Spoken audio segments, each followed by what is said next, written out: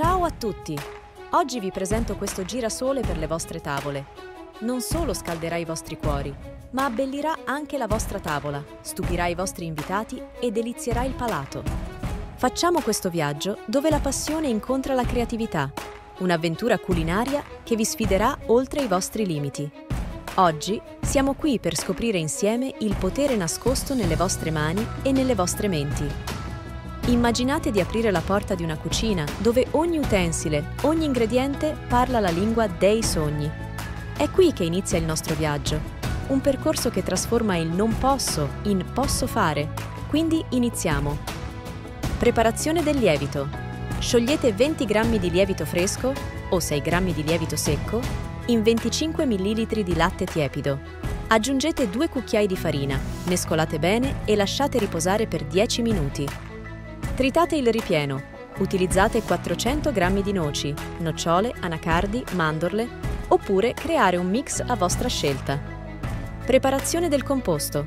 In una padella, unite il composto secco con 300 ml latte tiepido, 150 g di zucchero a velo, 100 g di burro e 2 cucchiai di cacao con aromi a gusto, preferibilmente rum, e cuocere a fuoco medio fino ad addensamento. Impasto. Nella ciotola di vostra scelta, versate il lievito e setacciate 500 g di farina. Aggiungete 60 g di zucchero, 2 tuorli e 60 g di burro. Impastate, a mano o con un impastatore elettrico, fino a quando l'impasto non si appiccica più e lasciate riposare per 30 minuti. Passato il riposo, cospargete un po' di farina e dividete l'impasto in 3 parti. Stendete la prima parte in una forma rotonda delle dimensioni della vostra teglia. Adagiatela nella teglia e cospargete il ripieno di noce sopra. Ripetete lo stesso procedimento con le altre 2 parti di impasto, alternando con il ripieno di noce. Niente di difficile, vero? È come un gioco da bambini. Amici, se vi è sembrato allettante finora, vi invito a iscrivervi al mio canale così la nostra community crescerà sempre di più. E io troverò sempre una motivazione extra nel vedere che tante persone, nonostante una vita piena di impegni, amano ancora accendere i fornelli. Il nostro libro delle ricette non è un insieme di istruzioni, ma un invito all'esplorazione. Ogni pagina, una porta verso l'ignoto. Ogni ricetta, un'opportunità per superare i propri limiti. Evitate la paura. In cucina, come nella vita, ogni errore è un passo verso il successo. Come ogni fallimento, una lezione che porta alla perfezione. Il nostro girasole è pronto, amici! E guardate che spettacolo!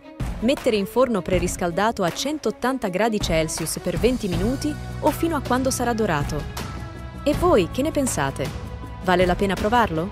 Fatemelo sapere e mandatemi anche le vostre foto quando lo farete. La delicatezza dell'impasto è indescrivibile.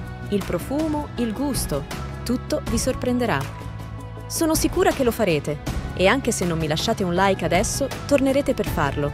Chissà, magari vi iscriverete anche a questo canale. Qui vi aspetto! Osservate, assaporate, sperimentate. La cucina è un laboratorio dove la magia accade tra le vostre mani.